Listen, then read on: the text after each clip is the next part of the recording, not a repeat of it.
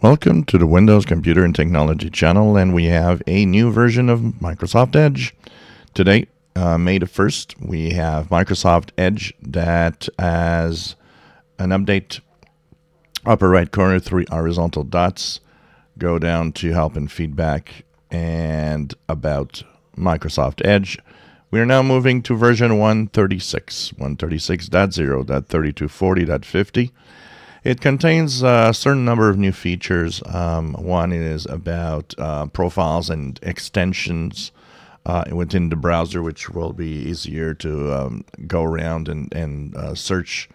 There's also more information and more things added to the More Tools menu.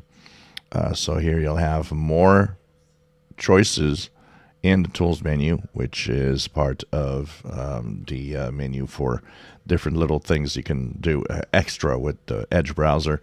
They've also tweaked the Settings menu, played around with some of the options, and you could see here Profile Settings. There's a new look, a new way of things being done.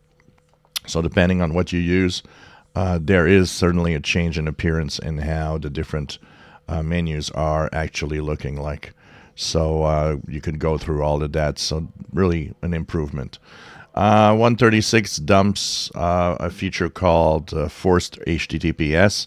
It actually implements a more advanced version, which actually also does HTTPS by default if it is available. And the HTTPS, forced HTTPS will be deprecated itself in version 139. Apart from that, you don't care about new features. Well, security updates from the Chromium browser, of course, like Google Chrome had this week, are in here. So this means you are going to be safe if you update to the browser, as there were several high severity security updates that were fixed in the Chromium browser. So just for that, it's worth it to move on to version 136. If you enjoy my videos, please subscribe, give us thumbs up. Thank you for watching.